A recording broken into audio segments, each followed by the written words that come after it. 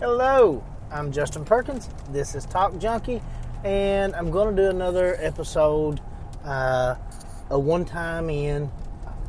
I do these from different places I've been and stuff like that because I really like them. I like the travel stuff. I've got a bunch of these lined up that I need to do. It's kind of slow getting to them. Today's going to be one time in West Virginia. I've spent a lot of time in West Virginia. There's a lot of places in West Virginia I really like. I like working down around Logan and stuff. I've worked in that area a lot. There's a lot of places I don't like actually in Charleston itself. I've never had a real good experience there. It's always been kind of bad. That's where I had to chase down the guy, the young kid that walked up and punched the guy for no reason.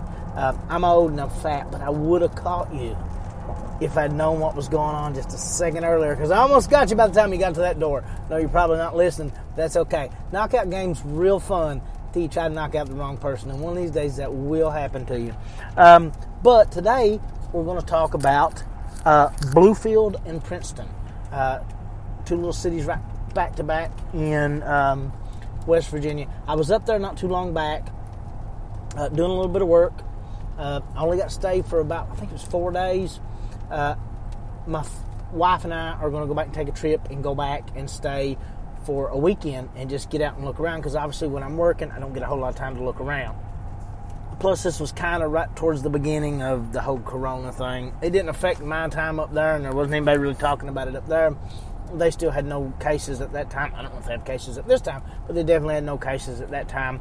This was, I'm going to take a wild guess to say right around the 1st of March. I don't know. I'm horrible with dates. I'm not sure what today is. I believe it's the 21st, but it could be later than that. Who knows?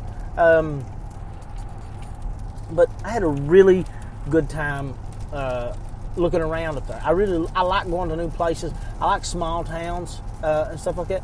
But from where I'm from, it takes a lot to be a small town. Princeton and Bluefield, Princeton in particular to me is not a small town. It's a small town in regards to what I guess most people consider small town USA, but to me it's much larger than where I come from and has a lot more things than where I come from. But I like neat little unique places, and I like natural places, and I like historical places. This place has all three of those. Now again, I'm talking about Bluefield and Princeton collectively. Most of the places I'm talking about are in Princeton or closer to Princeton, and the main place I'm going to talk about first is actually outside of Bluefield. It's just in that area. I'm not super familiar with the area and what everything's called, so we're going to go by those two generic places, Princeton and Bluefield. Everything's right in that area, so it'll be easy to look up if you want to look any of these things up. Now, upon arriving in Bluefield and taking some of the back roads to try to get back to the job I was going to, I passed something called Pinnacle Rock State Park. It's caught my eye right off. It's directly off this little road, Co-Heritage Highway, maybe what it's called. I'm not 100% sure, but I mean, it's literally right there off the road. You put this in your GPS, Pinnacle Rock State Park. It's super easy to find. It's off the beaten path if you're out on the main, interstate or whatever. It is, but I was working off the beaten path. But it's really worth the drive. It's a super neat place. It's not a huge park by any stretch of the imagination. Actually, it's super small. You pull in, it's got a small parking lot. And it's got a really neat stone picnic area that's an actual stone. It's a shed. It's got a back porch type area. It's got your tables and things of that nature, restroom. Just a neat little area. It's got that I got to see 3 different trails. None of them super long. One of them may not even really be considered a trail. It's just kind of the path up to Pinnacle Rock overlooking back down. But you've got this really neat stone shelter built there, and then off to the left of that you've got this neat little playground type area, of which part of that is 2 climbing rock structures for younger kids that are really neat in their design. I really like that. I mean, it's a super cool place. If you've got me on Instagram, I've said it on other episodes, I don't have my paper with me. It's sad I don't know what my Instagram is, but my name's Justin Perkins. It's probably author J Perkins or Justin Perkins or something of that nature. Or listen to one of the other episodes where I mention it. But if you got on Instagram, I posted, I believe, on there a bunch of the pictures from there. it's a really, really neat place. I'm going to post probably one of the pictures from there. If you watch these on YouTube, it'll kind of be the thumbnail picture on YouTube. Or if you look at these on the Spreaker app, it'll be there on there.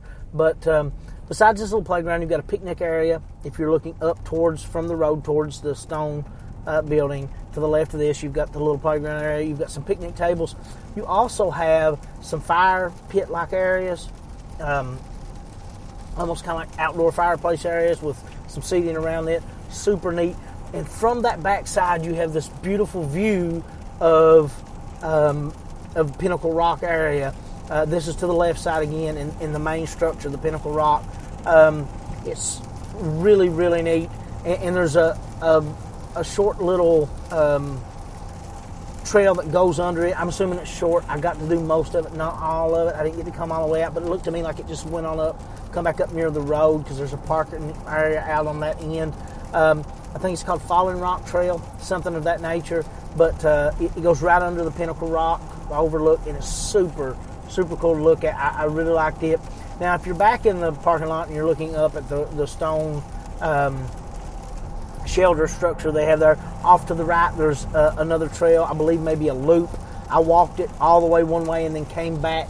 Instead of it turning left and going down around it, I went right, and there's outcroppings of rocks and some neat little areas to get on top of and stuff right there to the right. Really neat, great for photos and stuff like that. Cool to look at. Now down on the bottom side of that trail, there were some sitting areas. I believe maybe some picnic tables out there.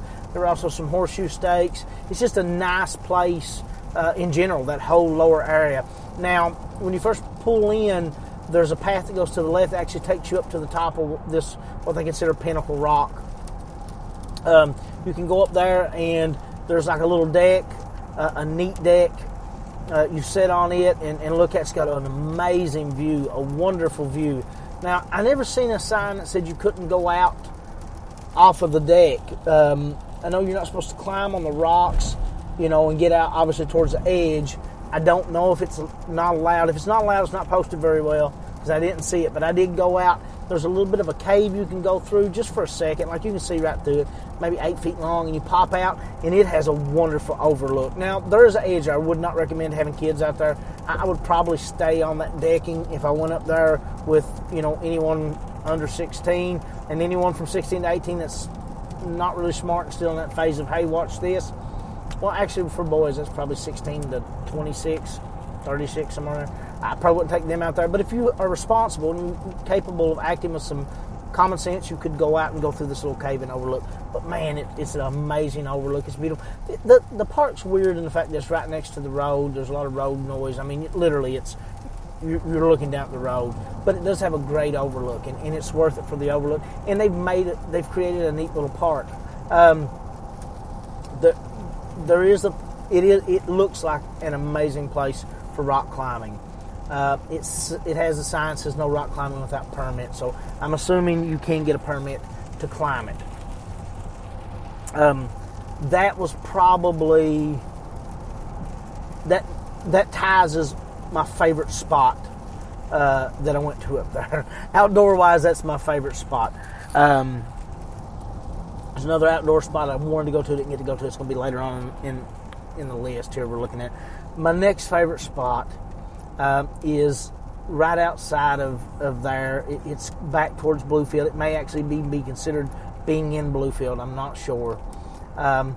It's a store called Spookables.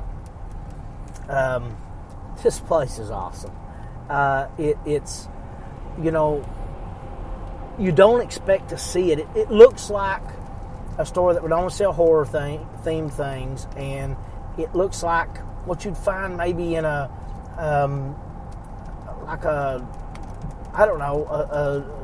bad flea market somewhere, which is kind of what I look for. It looks like that. It looks unique from the outside, which is a good thing. I'm not a horror person, so I didn't, my expectations were, this will be cool. I've got two friends that I do another podcast with occasionally, or at least used to. They're thing, I don't know if it's on hiatus, don't know what deals there, but I thought, Brad and Brandon would really like some things in here. If nothing else, I'll get some cool pictures to send back to them. I ended up taking no pictures what time I was in there. Of course, they're big horror fans. I'm not, but it's because I was kind of enamored with what was in there. It's toys, vintage '80s toys and back, records, cassettes, VHS, which I love. But just everything in a super neat place, super nice owner, really interesting, really fun to talk to. We talked about a lot of things about, stuff I collected, stuff I liked. The place I was from, he'd actually worked close to where I'm from, Pikeville at one point in time, and had been down this way some, and just a super nice guy, really fun, really interesting store. He said it was a mix between, all these places he would go pick on the weekends for his personal collection, and how, just stuff piled everywhere. That kind of mixed with Ray's store in Ghostbusters, his, bookstore that he had. Just a mix of that kind of messy, eclectic, weird look. And it really is fun. Like, you feel overwhelmed when you first go in. You're like, man, there's stuff everywhere. How am I ever going to go through all this stuff? And then you get in there and you start looking, and it's fun because you don't know what's going to be under the next thing you find. And I really, really liked that aspect of it. That store and Pinnacle Rock alone are worth the trip. When you now we're going to shift out towards the Princeton area. The first place I kind of rode up on and discovered out towards the Princeton area was a place called Cheap Thrills, and it was a music store. And it, again, has some cool DVDs, some really cool records. It has some really cool things out that way that when I got out there, I was like, oh, man, I love this place. And it's definitely the third right on that list. It's close with Spookables, but Spookables is so unique and so cool, and they have VHS, and I'm kind of partial to that. But Cheap Thrills is really, really cool. I mean, it's a place that just, I don't know. I'm a music buff as well as a movie buff, and I really liked it. They had good stuff, and like I said, it's a lot easier to get to. It's right off kind of the main road there, and it's up towards this Princeton area. In the Princeton area, they have a mall, like many places do, except from where I'm from. They've got a FYE and things of that nature, but it was a really, really cool music store. I checked out their Salvation Army. Anywhere there's a Salvation Army, like a Restore, Salvation Army store, Habitat for Humanity Restore, Goodwill, I checked those out. I don't think I got to go to the Goodwill. Don't think they had a Goodwill, but they had the Salvation Army, and it was cool, and I enjoyed checking it out. Now, on this street that I found the Salvation Army on, I found some other stores I didn't get to go into, but they're part of the reason I want to go back. One, my trip to New York, I've always loved old buildings and old architecture. Older, especially dilapidated buildings, and there's some of that there. But my trip to New York kind of made me realize, man, I really like ornate and unique buildings, and I really kind of like a chance to get out and look at these buildings. There's a lot of those there, especially church-wise, in that little area right there, and there's some neat buildings and structures there. So those caught my attention. Now, on top of that, as I'm on this street where Salvation Army is, you got to remember it's late, and I'm just getting off work when I'm getting to go down and check these places out. And in doing that, I'm there after a lot of places are closed. Okay, so I didn't get to go in these places, but I'd like to go back and check them out. They seemed interesting. One of those places is a place called 80s Toy Store. It's got the G.I. Joe logo, and it's an 80s store. I didn't get to go in and check it out, but it's a super cool looking store, and that's not an everyday run-of-the-mill store that you would find in a place like that. There's also a consignment shop called New Kids on the Block Consignment. So some people have got together and put together, at least consciously put together some similar things here. They've got a motif going on, if you will, and it's really cool. I seen a place called the Sophisticated Hound Brewery. Wow, spit that out. I don't drink, but it was a cool looking place.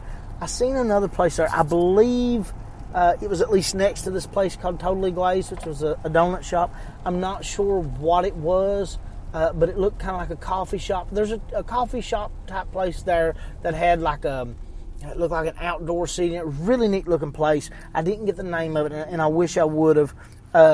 There's a place called Riff Raff Art Boutique. It seemed cool. There was, it seemed like a lot of little art things going on right here in this area. There was a place called Mad Hatters. I'm not sure what it was. I believe it was a barber shop because I've seen some stuff online, kind of trying to find these places. I can't remember what I was, but this one stretch had all these unique type businesses and local businesses there that really interested me. So it's a place I'd really like to go back and check out just for all those. And like I said, that's just the tip of the iceberg. You know, it's until I'm what's there, because I didn't really get to look around much. And this was one street, and this is a really neat looking area.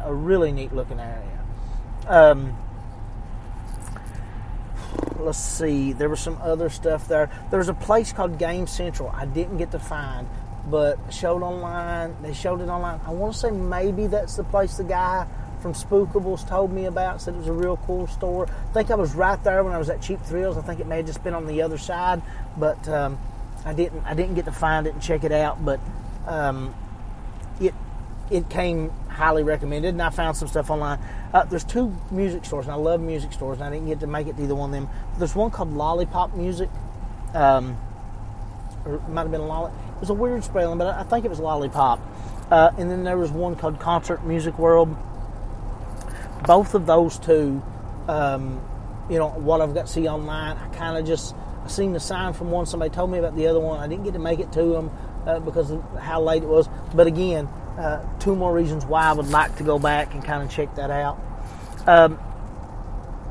There's some historical nature, kind of related stuff I didn't get to check out that I would like to. I seen a lot of stuff that would say historical downtown and this and that, and these. I really want to check out those places when I go back. That's something that I kind of look for in cities, but I was kind of stretched for time. I didn't have a day to do things. I was having to do things in the evening. There's a thing called East River. What was it? I'm sorry. I have a list of some stuff, and some stuff I'm having to remember, and I don't have the best memory. East River Mountain Overlook is what it was called. It was a cool little overlook by what I've seen online. I seen the turnoff for it. I seen some information about it, but I didn't really get to go look at it. Lolito City Park, I didn't get to check out. I think that's how they pronounce that. I'm not sure. Gary Boland's House of Art, something else I didn't get to check out. And something I've seen a lot of signs for, but I've really not got to find out any information on yet, is Pocahontas Exhibition Coal Mine. Kind of still curious to what that is. Something I've seen, and these are things that are a little harder to get to, but I've seen some kind of older, dilapidated farm buildings and things of that nature, barns and stuff on my way up. That's things I like to get off and get pictures of, and that was kind of on my way up to there, coming from St. Paul, going that way. If it's on private property, I'm not going to go on private property, but if it's somewhere where I can get off the side of the road and get some pictures, I enjoy doing that. I got a really cool picture from the side of the road going back, and this is outside of there. This is, I don't know how far outside of there, but it was on my way back, going back towards St. Paul and Colburn, back that way. It was well before St. Paul, but I got a picture of these people. They had a farm, they had cattle running around, and they had a cave in their front yard. Well, at least in their where they kept their cattle. And I thought that was so awesome. I'm big into caves, so I'm assuming there's some cave areas in there. I haven't looked map-wise. I don't think I was real far from Damascus, but I'm going to do one of these on Damascus. But I'm going to wait until I go back to Damascus this summer and do a couple more of the things I wanted to do while I was there. But I'm going to do one of these one-time win in based around Damascus at some point. But again, it was 4 or 5 days. It is a smaller area, but I like smaller. I like going to these places I've not been to, these unique places. I really enjoyed it. I thought it was a really nice place. There's plenty of lodging, there's plenty of food, things of that nature. Like there's shopping, commercial shopping things, but there's these unique stores. And I don't know what all there is because I didn't get to really put the time into looking and trying to find everything because of work, obviously. But I am going to go back, my wife and I, for a weekend and take my son at least. I don't know if my daughter, I don't know if there are things up there that would interest her, but with the toy stores and stuff like that, my son would be in heaven. So I am going to go back and check it out. And if I do, maybe I'll do an update on this and do a second time from Bluefield. It's hard to find a quote related to West Virginia that wasn't like, which it would be with probably any state, because I just done a general search criteria of West Virginia quotes, because in my book of quotes, I don't really have any quotes about West Virginia. It's not, I don't know why I would have. I want to say that I've worked in West Virginia a lot over the years, and West Virginia is a really beautiful state. They have some really beautiful areas and some really unique areas. I like different terrains, and I like going into different places. I like hiking, and I like being in a lot of places. A lot of the stuff I find in West Virginia is rocky, in a different way than this was out towards Bluefield and stuff. The stuff out towards Bluefield is more that Virginia type terrain. If you've ever been, you'll the difference in these when you see them. But I really like West Virginia, and it's a really neat place, and it is wild and wonderful, and I think it's a beautiful place. I really do. And I know they take a lot of crap, just like Eastern Kentucky takes a lot of crap, and people want them to be something that they're not. But, when you live in the mountains, especially in, a long time ago, when these families first settled in these mountains and first started in these mountains, you're isolated.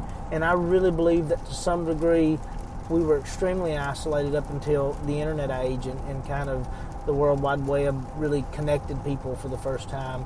And I seen a change in how quickly trends and ideas made it into our society down here post-internet as compared to pre-internet.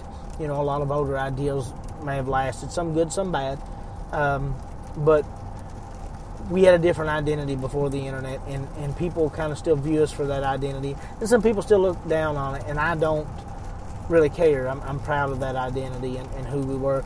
Probably more so proud of that identity than the identity we kind of share with them now, because there was a uniqueness to it. And I feel like West Virginia, especially those parts of West Virginia that I go to a lot, shared a lot of that identity and that upbringing and that isolation that we had here in the mountains. And I really do like West Virginia. Jerry West said, "I'm still a West Virginia boy. I haven't forgotten my roots, because that's really who I am." Those of you who don't know Jerry West, he's the logo. He literally is the logo until they possibly change it to Kobe Bryant. But Jerry West has been the logo for the NBA for a long time. But that's what happened that one time when I went to Bluefield and Princeton. I went to those places. I know some of these are entertaining and have fun stories, and some of them are just meant to inform, and some of them are just a discussion. But I really liked it, and if you're ever that way, at least swing in, and if nothing else, check out Spookables and Cheap Thrills, and Pinnacle Rock. Pinnacle Rock would be my first, but then after that, check out Spookables and Cheap Thrills. Two cool, very cool places. And like I said, there's a lot of other cool places there that I didn't get to look at that I wish I could. And the East River Mountain Overlook, I hope that's right. I believe it. I really believe it is. The East River Mountain Overlook is right off the main road. I don't believe it's very far off the main road. So it's kind of cool that's right there and easy to get to. That's going to be the first thing I check out if I ever get sent back up there again for work. But have a great day. Oh, let's do this because I haven't done this in a while. Red Spotted Newt, READ, Red Spotted Newt Bookstore in Hazard, Kentucky. Somewhere on Main Street. I believe it's 41701. I can remember an address from a place I used to work 20 years ago, but I can't remember something from 5 minutes ago. But Red Spotted Newt's the only place in Eastern Kentucky. It's the only local bookstore anywhere now at this point in time that you can get my books unless they bought them and resell them. Then I don't know about it.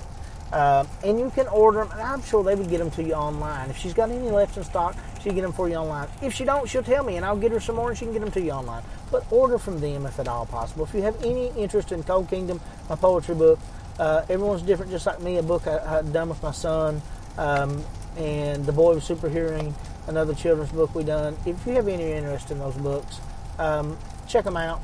I'm going to recommend one if you've got kids. Everyone's different, just like me. It was fun because I got to do it with my son, and I enjoyed it. And it's a decent little book. It's for younger readers.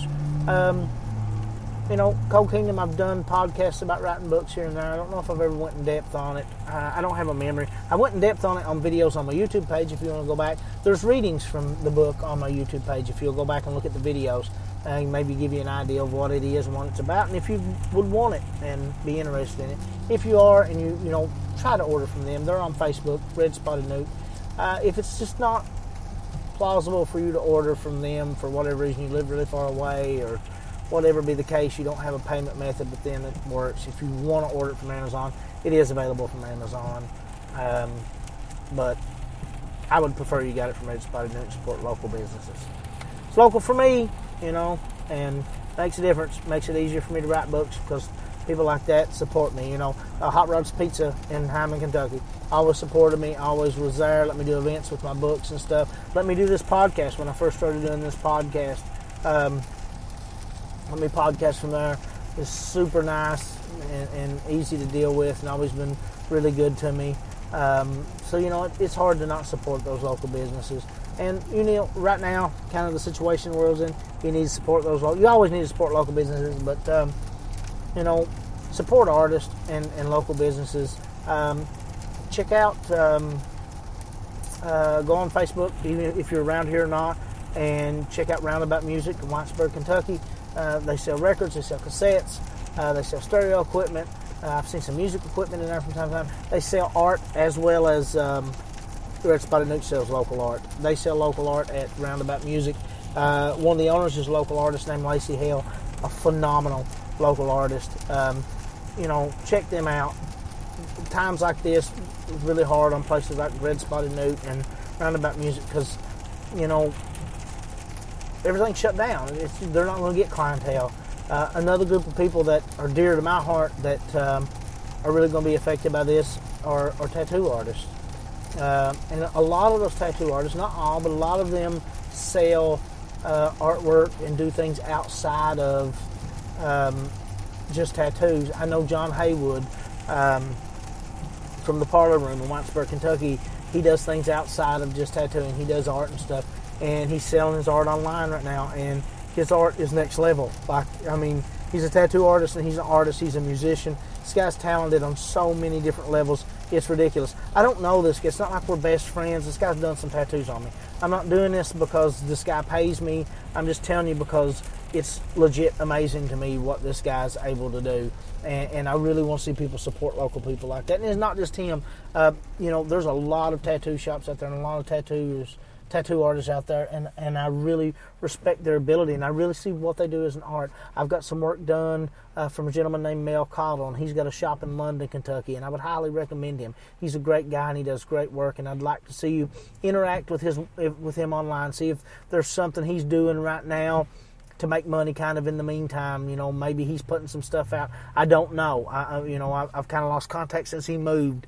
Again, just somebody that's done work for me that I appreciate. I don't know these people. They're not paying for me. I know who they are, but we're not like hanging out on the weekends, things of that nature. Young Russell, I think it's Russell Griswold. I always thought that was neat because that's, I don't know that that's actually his last name, but that's the name he goes by online, and it's the same name as the dude from National Lampoons, from Russ from the National Lampoons, but he is at the Parlor Room in Whitesburg, Kentucky. There's a lot of great artists there. It's just two guys I know, and he's done work on me, and I really, really like that. Lost Gypsy Tattoo and Hazard, Draven, and I know there's a the baker guy that works there. I believe they do some art stuff outside of a lot of those guys there do some artwork outside of tattooing, so Get on Lost Gypsy if they've ever done a tattoo for you and you have the means, because not everybody has the means right now. Money's tight for everybody. Money's tight for me. People don't know when they're going to work. But if you are going to purchase something, at least try to purchase it from people like that. I guess what I'm trying to say. Don't die. Don't suck. Don't be mean to people. Don't watch the news. Read more. That's about all the advice I got. And most of it's probably bad. I don't know.